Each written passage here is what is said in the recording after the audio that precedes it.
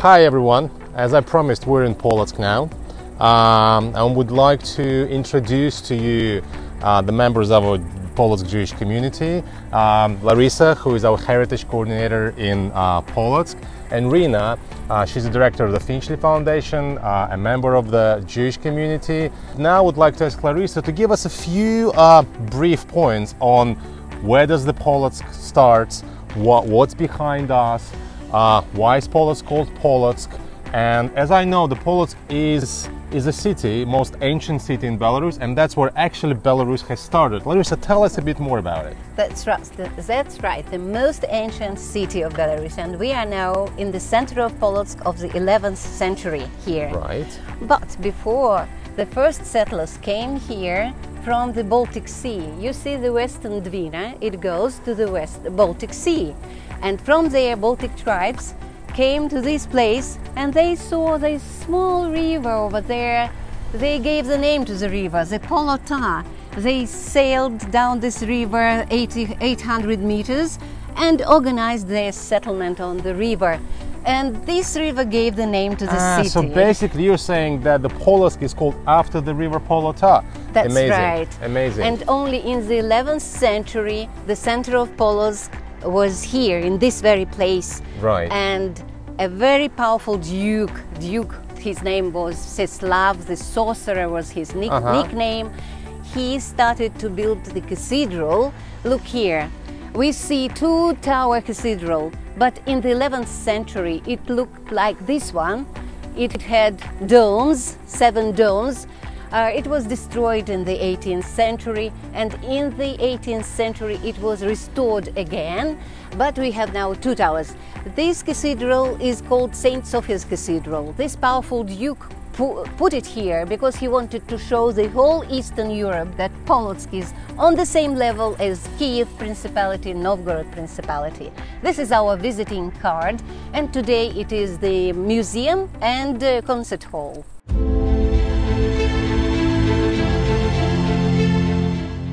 When did the Jews come to Polotsk? What was the first mentioning of the Jews in Polotsk? In the 14th century, Polotsk was in the country that was called the Grand Duchy of Lithuania. Right. And in the 14th century, the Duke Vytautas invited Jews to the Grand Duchy of Lithuania. But the first Jew in Polotsk was noticed in the 16th century. It was the person who collected tags from other people. And then, as I understand, the Jewish community developed and it became larger. And as far as I know, that around 100 years ago, the population of Polotsk was around 20,000, which 10,000 of which was Jewish, so 50%. That's right. It was the census in 1891, and they put it down that 50% of Jews were here. Great, amazing. So guys, we're standing here in the center where the Belarus began. So that's where it's all started.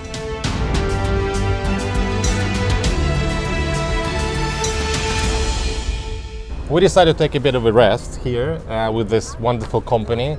We're in the center of Polotsk under this wonderful umbrella that is like a little monument, symbolizes a friendship. So everybody can sit under one umbrella. And we're here today with Rina and Larissa, the members of the Jewish community of Polotsk, and Larissa will continue telling us about the wonderful sides of Polotsk and the history and the heritage of Polotsk. Let's go. And now I want to invite you to the center of Europe. Just follow me, please. Center of Europe. Center of Europe is here in Polotsk since 2008. And here, in this avenue, you will see the monument devoted to this event. So you're saying that the Polotsk is like a central point in Europe? Yes, between the Eastern geographical point. And Western Europe. And now I want to show it to you. You see the monument, which was placed here in 2008. And here you see the map of Europe. And here, these are the coordinates of Polotsk, just in the center. By the way, I want to open one mystery for you. You know, when our investigators started to find the center of Europe, they found out that it is 30 kilometers away from Polotsk. But I knew on that. the lake, which is called the lake shore, there is a lot of fish there, but tourists don't go to that place, and they put the monument in this place. Many tourists who come here visit the center of Polotsk, and if you want to get the certificate that you have been here In the center of Europe? yes, you can buy this certificate here in the hotel. Those who were born here, they have the certificate that they were born in the center of Europe. Those who went to the army, they also can get the certificate that they served here in the army. Larissa, could you tell me what's the camera there on the building? Well, this is a camera that reflects the beginning of the 20th century. All right. This street used to be the busiest street in Polotsk, and here there were a lot of photo atelier, Photoshop studios. Photoshops, Mm-hmm. and they used such a camera at the beginning of the 20th century. Here there also were drugstores, and a lot of Jewish well-to-do families used to live in this very street. So you're saying this was like a Jewish quarter. What was the Jewish population yes, 100 years ago? The end of the 19th century, about 20,000 people on the whole in Polotsk, and 50% were Jewish people. All right. It belonged to a very rich Jewish person. The name of the hotel is Grand Hotel. Right. Opposite, you see a very good architecture, very interesting architecture. Very interesting building, yes. With lions over the windows. It looks really like a Jewish building, actually, because of the windows, because of the arcs, and right. So what was that? And also the hotel, which had the name of London. London Hotel. Jewish Hotel. Well, great. And cool. opposite London, look at that building, red and white Even the red building. one. Okay. Also the hotel, the name of it was Bristol. Also looks very Jewish. So the Bristol and London Jewish hotels. Right. I don't know why we're still sort of not living there. This is the place where this is just an apartment block. And this one here, the tourist office occupies one of the rooms. Right. So it's rented out.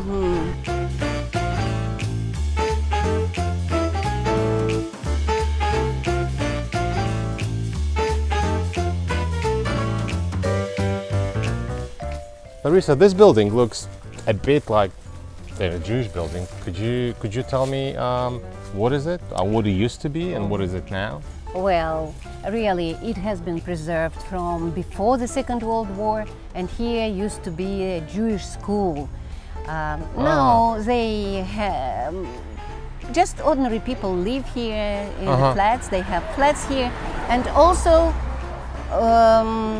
handicapped people have their center here. They come here, they play tennis here, they have a sport hall here inside this building. Right, okay, but it used to be a Jewish school. Yes, that's right. So let's go on. Now I want to show you one more Jewish house. It has been preserved also from the pre-war period and re-established. It is on the right. Today you can see it behind the trees.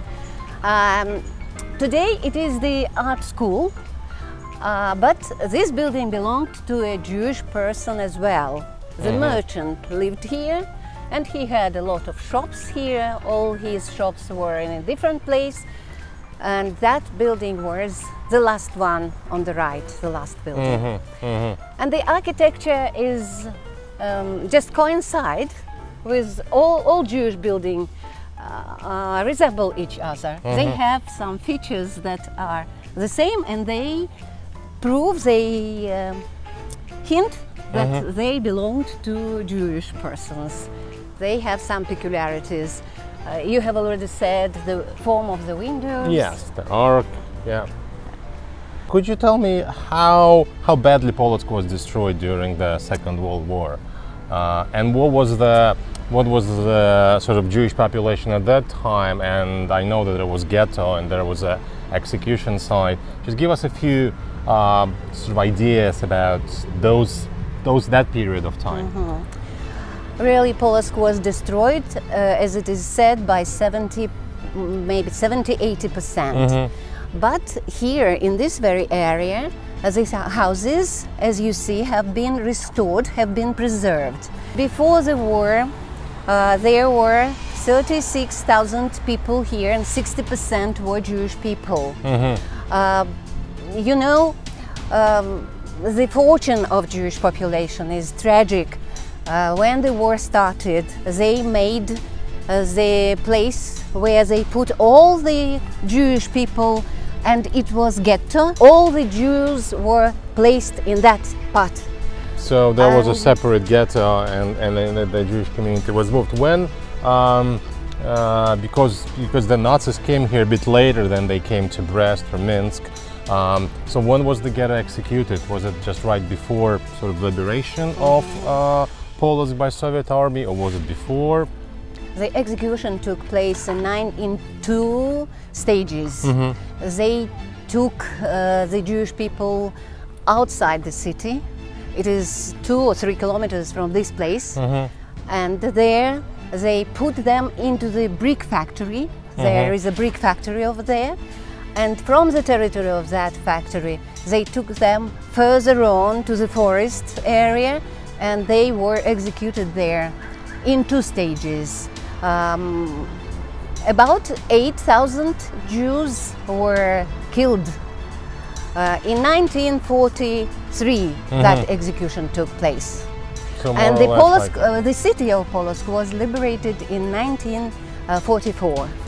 From 1941 to 1944, the city was under occupation. We were just walking along the riverside, right? And how intense the population was here settled, and was it like a lot of Jews who settled on the bank of the river? Was there many Jewish buildings? And we can see some old buildings here. Could you just throw some light on the Jewish community living in this area? Yes, a densely populated street, and populated by mostly Jews here. There were drugstores that belonged to Jews, such small, not hotels, we call them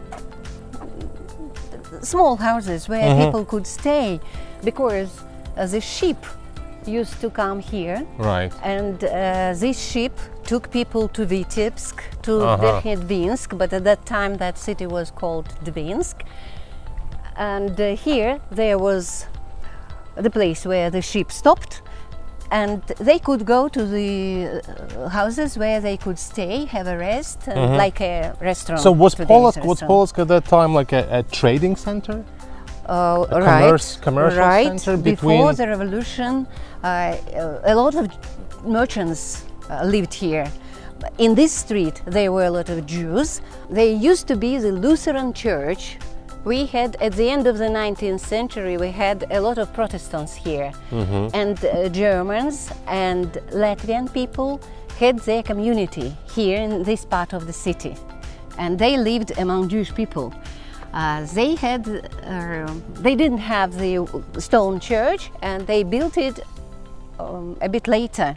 Yeah, so this and is a they brick made church. it like a new Gothic church. Yes, it's a very nice building. Is it active now? No, unfortunately, we don't know where this community is now. Today, this building belongs to the Country Study Museum. All right, but it differs from the rest of. What about that? What about that brick over there? fence? Yeah. It's also an interesting place, very historical place. Do you know the word Jesuits? Jesuits, these are Catholic monks, and they were invited here to Polotsk in the 16th century. They were given that land, and they built their school there. Cheder on the right. Young boys got their first education here in Cheder. You mean this the small building? Yes. Okay. By the so way, just show the number 19. So this is used to be Cheder. People live here now. Somebody bought this house. I have no idea how they settled here, but before the revolution, they used to be. So where do you live? I live in Cheder. Come on. Oh, one more interesting fact. What about this one? Look at this building. It has been remade, renovated. But it used to be like that one wooden that you have okay, just so the shown older to one. us. So they just reconstructed it. They renovated it The look houses nicer. here are very expensive, but entrepreneurs buy them and they renovate them and they organize different things in their house, like this one. This house also belonged to the end of the 19th, the beginning of the 20th century. One of the entrepreneurs bought it and made the shop here. One thing which doesn't belong to the 18th century is in front of us. All the rest have been preserved from the 18th century.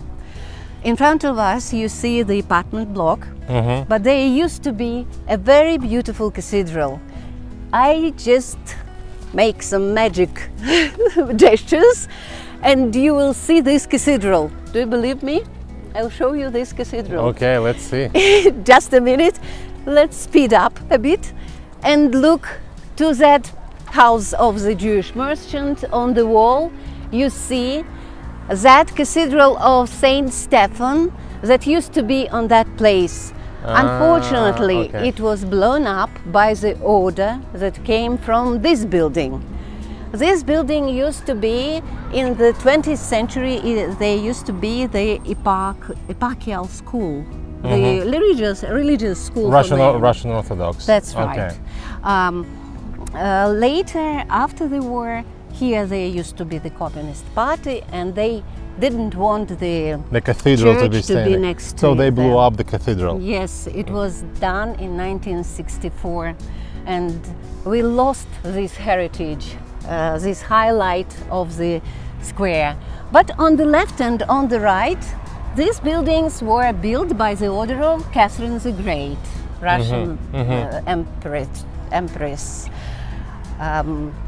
They appeared here at the end of the 18th century. Catherine the Great used to be here in Polotsk. She came here in 1878, and he gave the order because this part of Belarus went to Russia at that time. Right. Okay. And But she was the hostess here. Was Polotsk a part of the Pale of Settlement of the Jews? Or? The Pale of Settlement was established 40 or 50 kilometers away from Polotsk. Ah, okay.